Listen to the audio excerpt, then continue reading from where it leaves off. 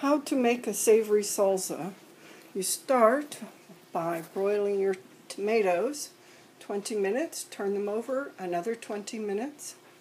Then you take 2 onions, 3 avocados, an entire bulb of garlic, and just loosely chop them. And you don't cook the avocado, but you do cook the garlic, avocado, and 2 sweet bell peppers. I'm going to use this bag of little bell peppers, and that's to add sweetness to the salsa. Alright, you want to throw in the garlic cloves. That's 1 full bulb of garlic cloves is approximately 9 garlics. You want to throw in your onions. You want to throw in your bell pepper. You want to cook everything. And yes, this is garden, some of it, not all of it, is garden fresh. And you think, well, everybody else does theirs, raw. And that's tasty. But if you cook it, cooking brings out the full flavor of any food. And so this will be delicious. And I think you'll just really adore the way this tastes. So I'll get back to you in a moment. Pretty soon your whole house will begin to smell just absolutely wonderful as this cooks. You remove the seeds, you remove the little white ribs that are in the bell peppers, and you just saute them all together.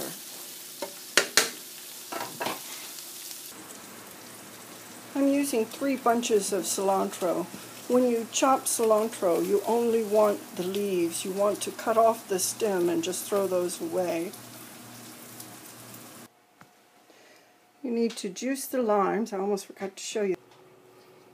Okay, at this point we're just going to blend them all. Then we're going to put them in a non-reactive bowl. The acidity in tomatoes is reactive, so you need glass, ceramic, or plastic, not metal. And then put in about 3 tablespoons of salt to your taste, and about the same amount of curry powder, 1 to 2 tablespoons of curry powder, 2 to 3 tablespoons of salt. Refrigerate it overnight, and by the next day it'll be very delicious. Word of warning, you might not want to take it to work because everybody at work will love it so much you'll become famous for that, and everybody will then require it of you. Thank you. Bye-bye.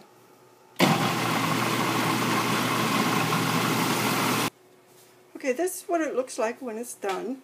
If you eat it now, you're making a big mistake. It really needs to marinate in its own juices overnight, and it's the next day that it's at its best.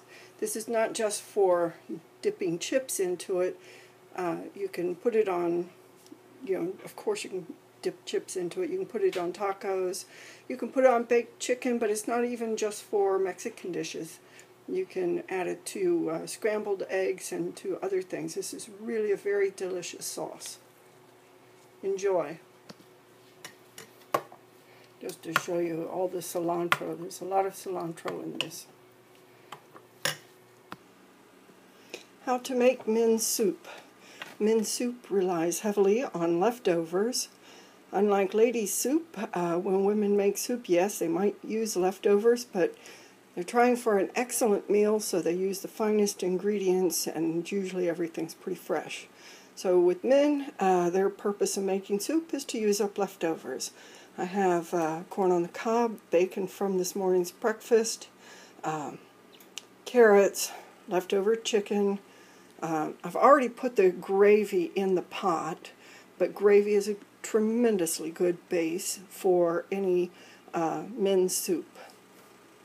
And that's really all there is to it. You put all the ingredients in, season to taste, and that's it. That's min soup.